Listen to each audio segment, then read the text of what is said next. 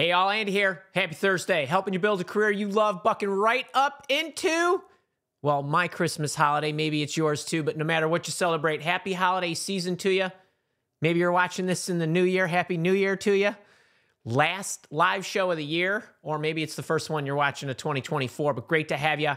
Got a really fun one today on how to get noticed with employers and how to score big.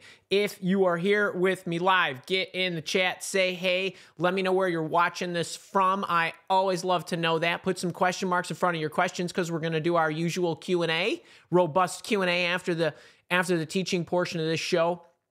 If you are in one of my programs, if you're a boot camper, let me know. Maybe you're a leader, maybe you're a resume writer, whatever you are. Let me know, use a hashtag.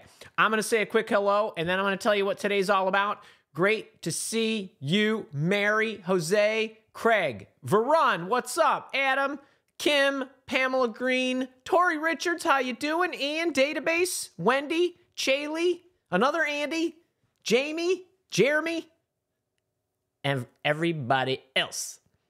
All right, today we're going to talk about one of the two most catastrophic mistakes that people make when they're job searching, and dare I say when they're negotiating their pay raises, even if they're not job searching. There are two really huge mistakes that people make in the way they advertise themselves, the way they tell stories, the way they make arguments, the way they make counteroffers. And I'm going to talk with you about what these mistakes are, and I want to help you across resume writing, interviewing, and salary negotiation in how to not only get more interviews, score better in the interviews to get more job offers, and when you get the job offer, how to actually make a counter offer. It centers around what employers ultimately want. I call these the Great Eight, but they are the most important goals that any employer has for their company, simply based on the nature of how organizations operate and what organizations do, right? They serve customers, they raise money, they generate revenue. That's why they're in business, and they don't generate revenue unless they have some sort of customer. So we're going to draw those relationships for you today.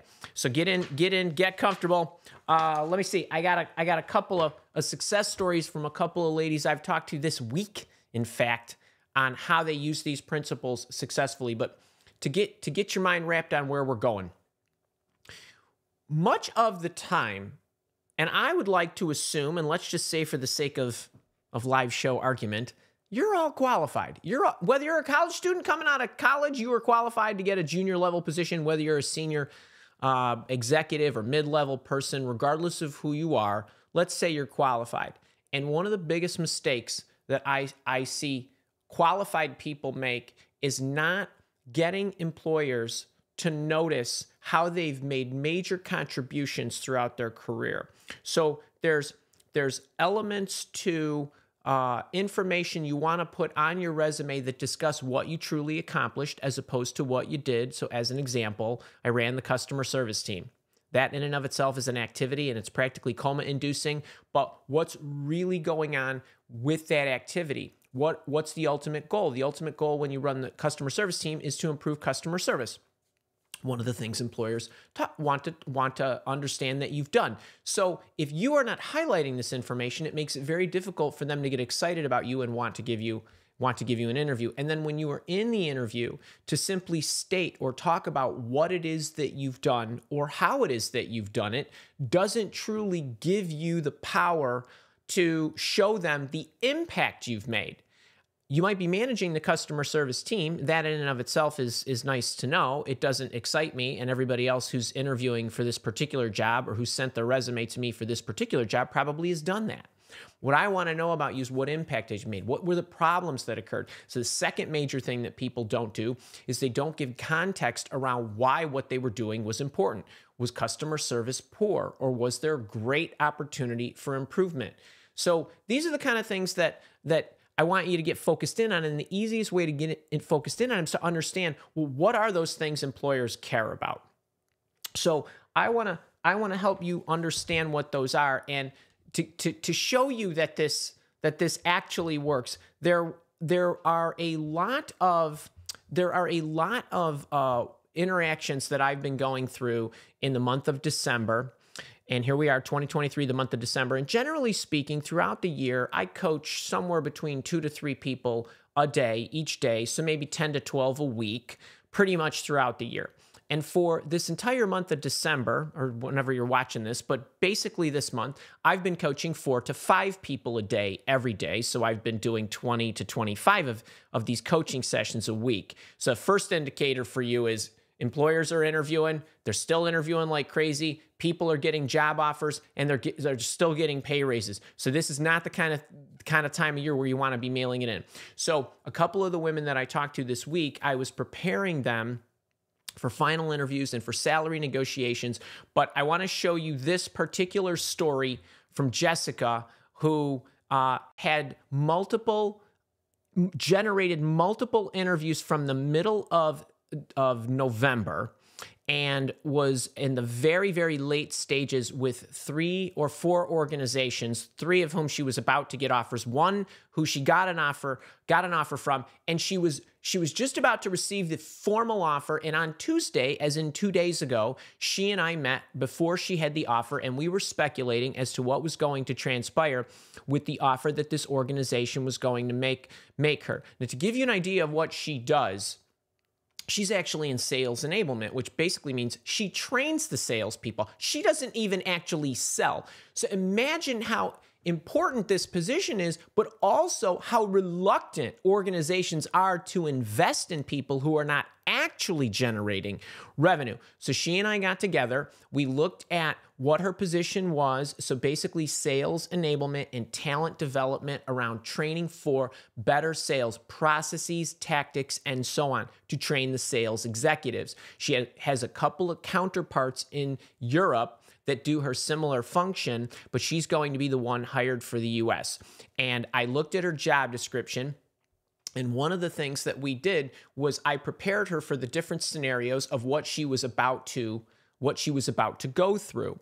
And I looked at the compensation range, and I said, I think they're going to come in at the highest end of the range, but I think they will remain in the range simply because they probably want to keep you in line with the other individuals who are doing this role. So she said, Karen, that's the hiring official, came in as you expected at the top of their stated range. So this is the range that the recruiter gave her. This is the range that was listed on the job description with the bonus.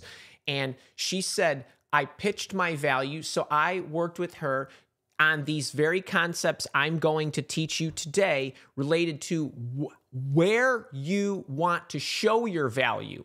These are the 8 elements that we're going to be talking about today, but this is what she did. We looked at how were you going to make an impact as it related to what they cared about. Let's have that in order before you actually get your offer or immediately after you get your offer, so you can discuss this with Karen so that she can understand the value you're actually going to contribute. And then I prepared her with the language she was going to use in order to make the counter offer argument once she received the offer.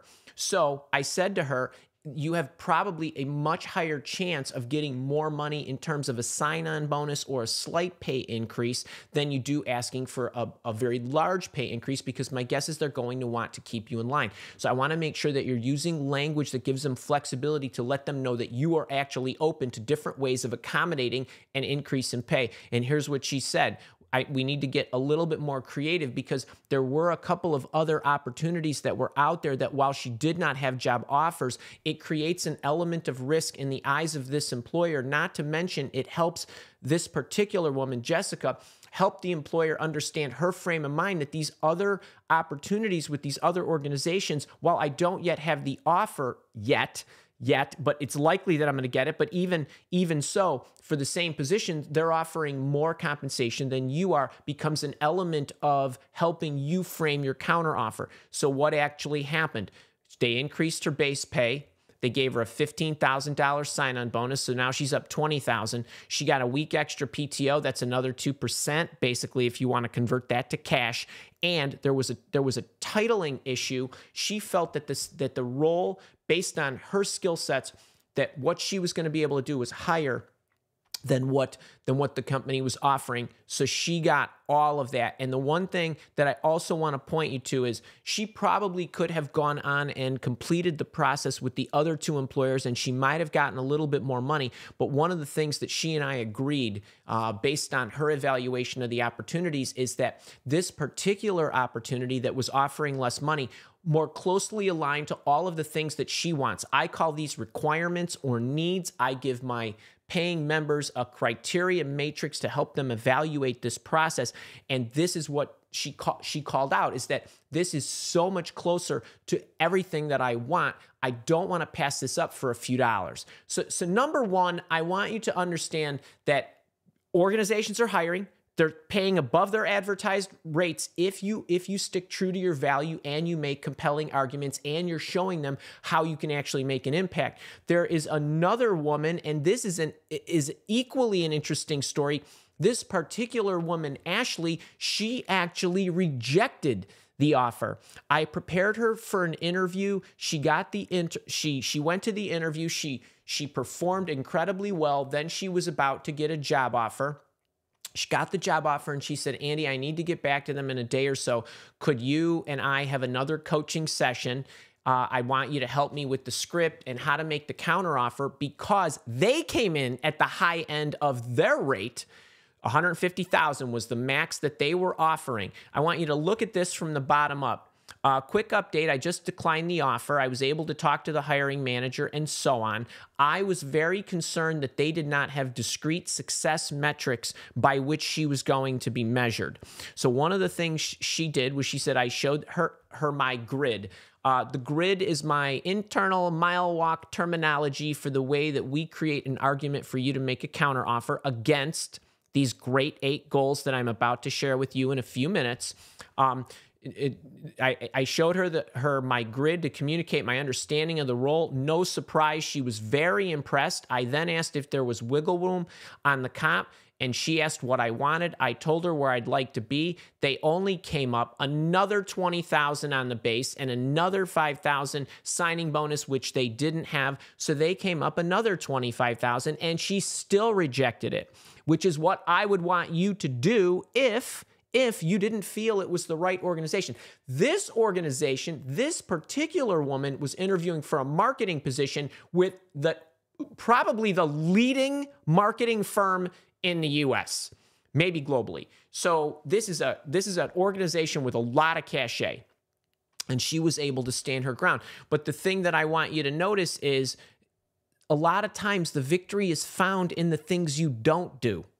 And so I was so glad, and this was her remark back to me about, I had said to her, I'm so proud that you went through the process, stuck to your guns. She got back to me and said yes to everything. Her biggest takeaways and learnings from this, to be able to walk away from an opportunity that still went up another 16, 20% on the count, was I need to stick to my guns. I need to know my value. I need to be able to make a compelling argument. I need to make sure I ask all of my questions so I truly understand what I'm getting into, because there was a lot of risk involved, I felt, because certain things were not defined.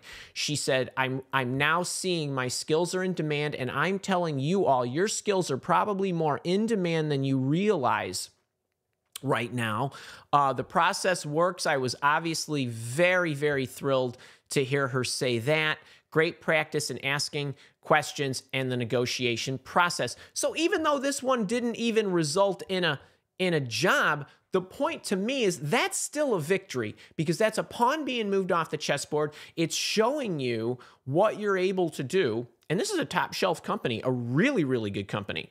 So I want to assure you that this stuff is out there. I don't know if you're getting opportunities or if you're seeing it, but I'm telling you, coaching 4 to 5 individuals a day, not to mention all the questions I get asked for people in the program, the market is strong. It really is. We keep shucking off bad news. So I want you to have some faith that if you put in the right steps and you do the things I'm about to share with you, I think you're going to have a lot better luck. So kudos to those individuals. Now, back to the great 8. So I want you to think in these terms. There, you have your resume, which is going to yield job interviews. You've got your interviewing, which is the storytelling and the responses that you're going to give to the questions or what you're going to share about your background, and you've got the negotiation process. The reason I wrote this rather simple card is because I want you to keep in mind that what I'm talking about as we go through the talk today affects every single one of these. There is a continuum of how you address what I'm about to share with you. That's what Jess did. That's what Ashley did. And it needs to be continuous and consistent across all of these. And you need to watch in each of the areas that you're actually focusing on these employer goals that I'm about to share. So I want you to think about these particular 8. We're going to go through them together, and I hope that you support each other, because I want to look to the chat, because I want you to chime in with different ideas that you have as we go through these 8. What are particular opportunities for you to show value related to each one of these 8? Are we good? All right, so we're all going to help each other today in the spirit of the holiday spirit. And at the end of all of this, I actually have a beauty of a giveaway that I don't normally give away that I'm actually going to be giving you today related to resume writing. Okay, employer goal number 1, revenue generation. Now, this truly means top line, make the money. Okay, now, it's very obvious that salespeople, right, they make sales, they make money. So that's one way to look at it. But there's also things like sales support, right? Maybe you are an administrator who helps people develop the proposal. Maybe you're on the proposal team, the proposal development team. Maybe you manage the team. Maybe you build the methodology that all the proposals follow in order to create a great proposal that makes sales. Maybe you're the system engineer that goes out on the sales calls. Maybe you created a demonstration or a pilot or something that helped a future customer envision what it is that they're buying. Maybe you work on the customer service team and you're upselling. That's more revenue. You get the idea, right? Maybe you're on the outreach team that's going after existing customers to help ensure from a customer success standpoint that they understand their product, or they know additional supplemental products that you might offer that could help them use your products better or augment their environment or whatever it might be. Okay, so you do not need to be on the sales team to help generate revenue. But when you're talking about your activity, so as an example, I once had a member of my job search coaching program, boot camper Dave. He created a conversion program. Basically, they had existing customers that, I can't remember if it was a Unix platform or a Linux platform or something like that. But basically, he was converting them from one operating system to another. And he developed this program in order to do that. Basically, software that would actually help them very easily convert from one platform to another. And even if they weren't his customers, there were pieces of software that were sitting on one operating system that needed to be moved to another. So he created this pilot. And he created this program. And while that only took him 1 month to do, on his resume, initially when I got it, before I talked to him, I said, Dave, what is this? You built this pilot that doesn't tell me anything. It just tells me that you did some technical mumbo jumbo on one of the platforms. What is that? And he said, yeah, so I built this program. We had customers. They were on one platform. This was a way to expedite getting them over to another platform. I said, okay, well, what happened with that pilot? What else did you do? He said, I trained the sales team. I said, okay, you trained the sales team. How many people were there? He says, well, all told, there's like 10 sales reps, there's 6 sales engineers, and they all had to understand this so they can go out and basically show them and demo and this and that. I said, okay, well, how many of these did you sell? He said, oh, like 160 projects or something. We had a lot of clients that needed to do this. Well, what's an average project cost? Right, $100,000 or something like that. Right, so you're telling me 160 and another whole bunch of zeros sounds like millions of dollars to me that ultimately resulted in revenue by you as a technologist building some type of program that took you 1 month to do, right? When we tend to write our resume, when we tend to tell an interview story, when we want to negotiate, we want to focus on how good our skills are. Your skills in and of themselves don't mean anything. It's the application of your skill and what ultimately is going to happen when you are an employee there, when they are going to work with you on assignments that you're and deliverables that you are going to create that are going to add value in these terms. So when you think about what you've done and how you do it, when you're doing the act, I want you focused on the act. I want him focused on the pilot itself or building the program or whatever it is and crafting the best solution he can. But when he's thinking about this stuff, what goes on the resume, how the story starts, the negotiation process of the value he's going to contribute, it has everything to do with the ripple effect, the offspring, so to speak. Every event that you are in has an offspring of some sort.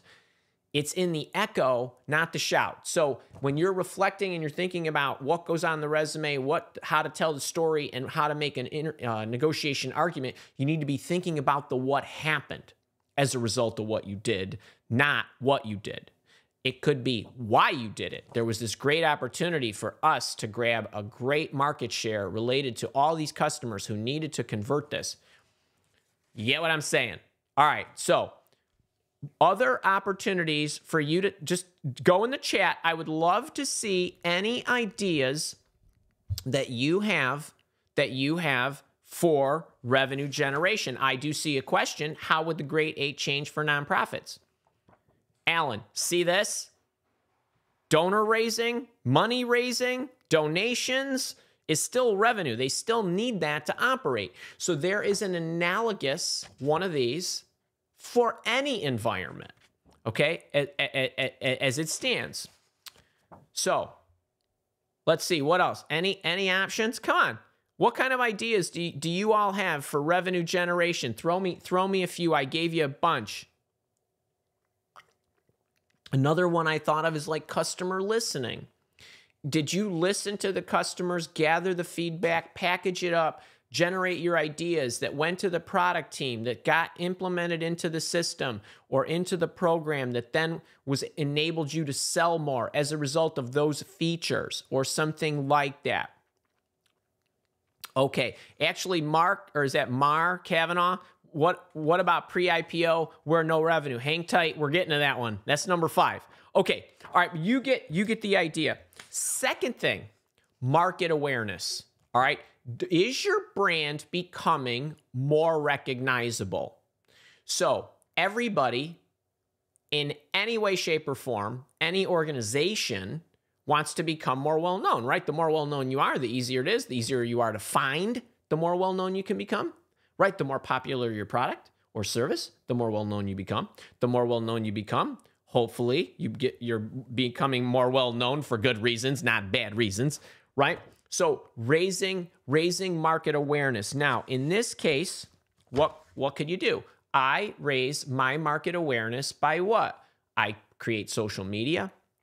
I put things out on the internets. We try to, although we don't do it very well, we try to optimize our Mile Walk Academy website, right? There's also the YouTube channel and those kind of things that helps create market awareness. There could be things we create. There could be options and events like the one we're having, the interview intervention mini camp, the resume booklet I give away, these kind of things that helps increase market awareness. What are other ways that you could increase market awareness? You could hold a networking event, a public event. You could hold a conference. You could put up a billboard. You can create a podcast. You can write a blog. You can do any of those things, right? You could have been Dave, the technologist, writing a white paper about how to do this conversion from Unix to Linux or the other way, whichever one it was, and talk about the steps you need to take. And if you want to inquire about how we do it and do it in an accelerated fashion, cost-effective fashion, contact me, contact us, contact the company. That is an element of what gets created that also helps create market awareness, right? You could have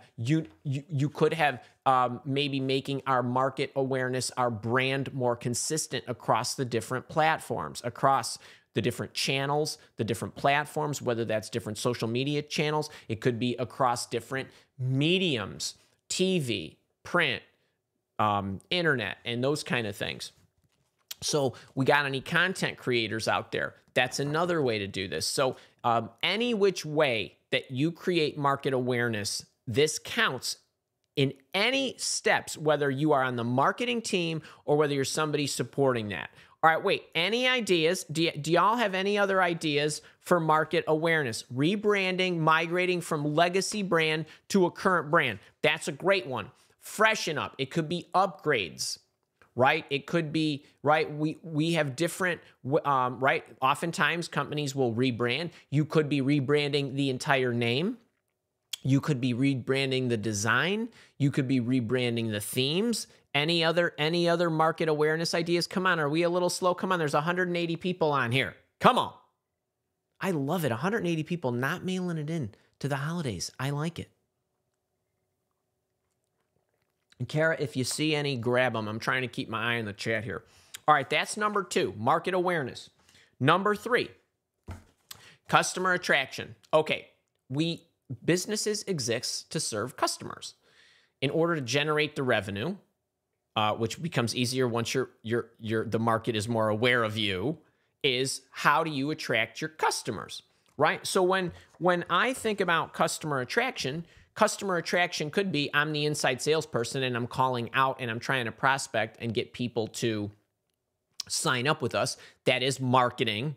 It's sales, but it is customer attraction. Customer attraction could have been, going back to the Dave technologist example, if he created a white paper, that in and of itself is an ingredient that is used by the marketing manager, content creator, or social media manager who's putting it out on the internet or wherever on the website to attract customers.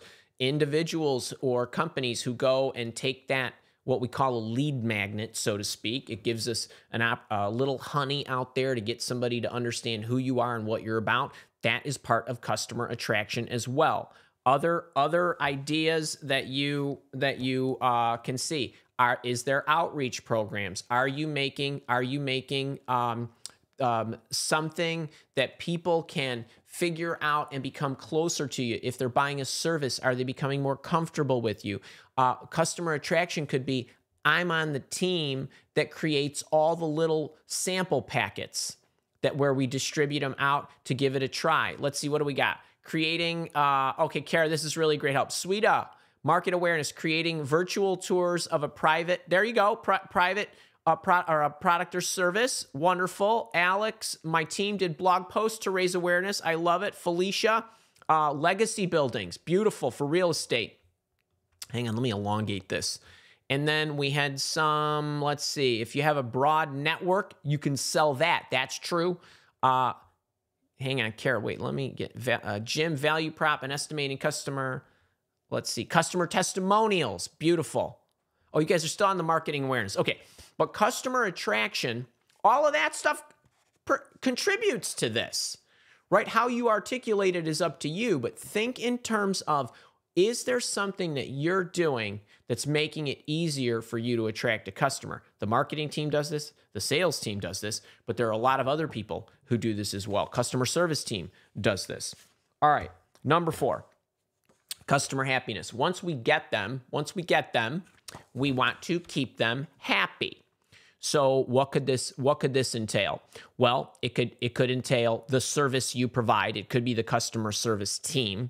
It could be the customer success team, meaning I'm on the team that proactively ensures that you are happy by implementing our product correctly, right? The customer service team, more, I guess, on a wider spread sense, usually is fielding what? Issues, right? My thing is broken. I can't figure this out. I need to technically understand it. I didn't get my whatever in the box. Can you please send one? Whatever it might be. There could be customer support. There could be customer success, but there are a number of ways to keep the customers happy. What are other things? I'm on the product development team who listens to, right? We do customer listening to see how they're using the product, and we're continually refining the product so that it has better features. It's more easily searchable. It's more this or that.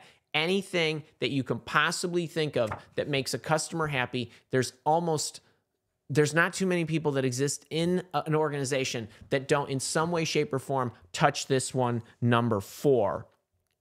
Tools for self-service. I love it. I created the platform that enables you to do it on your own.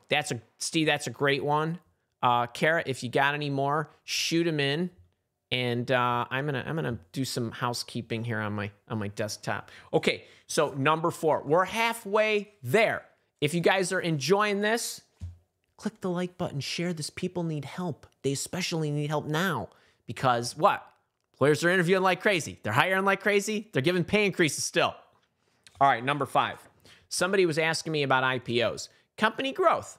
So I call this bucket, really I would call this corporate growth, risk management, anything related to safety is in here too. So think in terms of I'm on the finance team. I'm on the accounting team. I'm the CEO. I'm the C-levels. I'm the people who are working in regulation, legal, audit, compliance. We're getting ready to go for an initial public offering. We're getting ready for a merger, an acquisition, a divestiture. We're going to sell off an arm. Wait, we're going to go get private equity money, venture capital money. Those are great too, right? Those kinds of things. So there are a lot of people that contribute to this element. And wait, are you on the compliant? We need to make sure we're all in order. I coached somebody the other day. She's in Australia. She's in accounting. There were some major issues because when she went through, her and her company went through an audit with Deloitte, they found some discrepancies. That discrepancy, if not rectified or cleared up, it was helping avoid a major stock fall that likely would have happened had that information not been caught and had to been rectified later. It likely would have been a major issue to the stock. So you're averting that as well. All of this stuff is helping with company growth. So it could be organic building, inorganic building, and anything related to that. All right, ideas that you might have related to company growth. What idea is there? Let's see. And even if we're going back, I'm still okay with going backwards. Cheryl, what's up? I think you go by Sherry because I read your email. Customer happiness. AI multivariant testing in production identifies combination of functionality changes. That's awesome.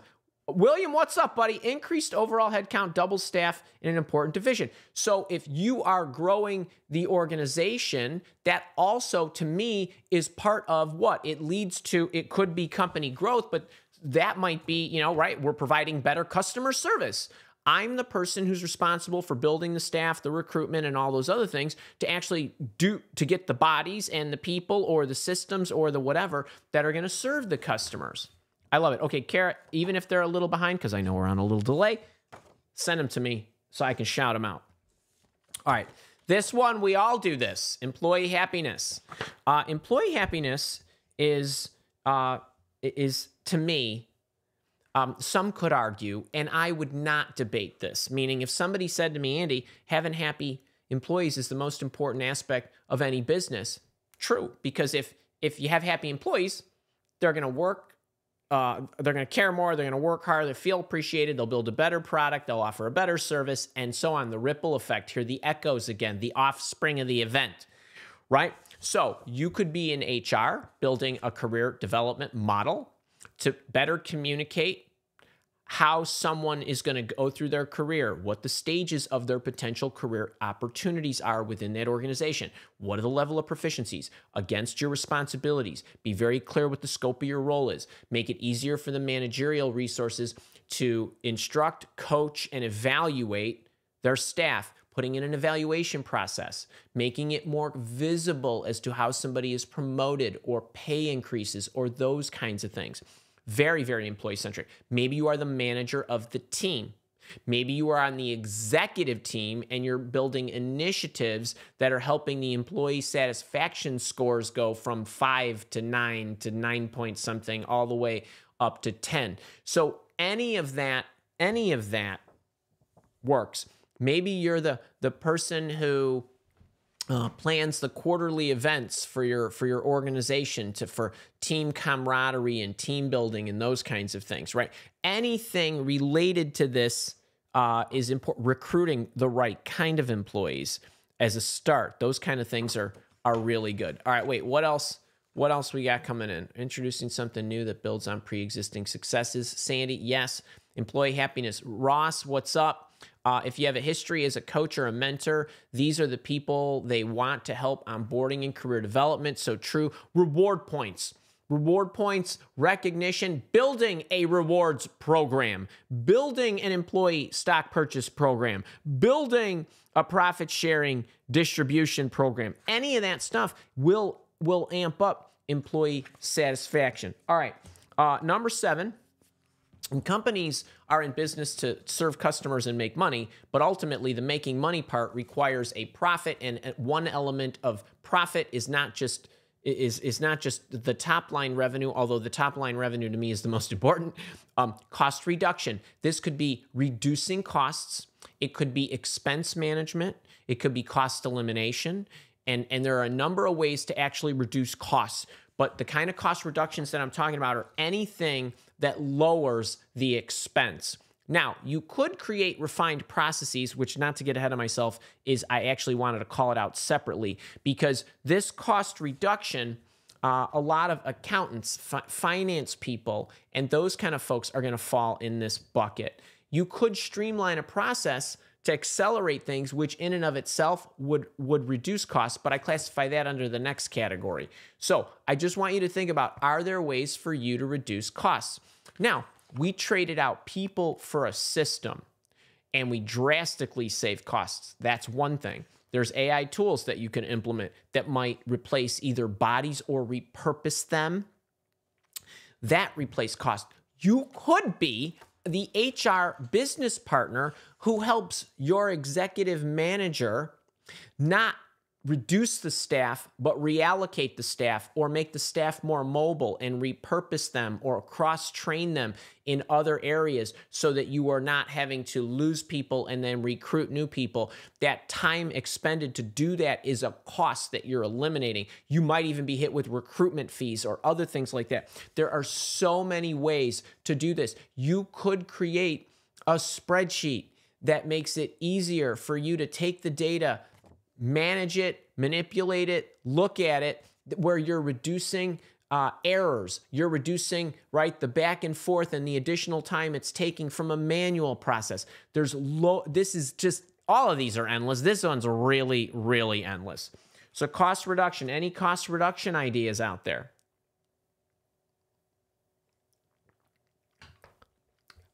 Process, I guess, might fit here. Yep. Jim, I'm going into number 8. All right, this one is cost. By its very nature, you're reducing costs if you're doing this. Process efficiency. So I do like to have a bucket where we really call out streamlining of any process. Maybe you're the accountant that your team was doing the closing cycle over 10 days and it was taking 10 people. That's 100 people days, so to speak. And maybe you cut it in half and now it's 5 days of those 10 people. And then that's 50 people days. That in and of itself is process efficiency. By definition, it's also, you're reducing costs, because those people, you're not spending twice the cost. And if you're wondering how much cost you save, it's what's your average salary of an accountant, 120 loaded rate or whatever it might be, times X number of people, times X number of days. That's how much you saved. But anything that you streamline. Process efficiency could be automating a manual process. It could be condensing the steps. It could be eliminating unnecessary steps. It could be reducing errors. Any of those things would fall under the process efficiency bucket. Any process efficiency suggestions out there? Improve process by finding a better way to save time.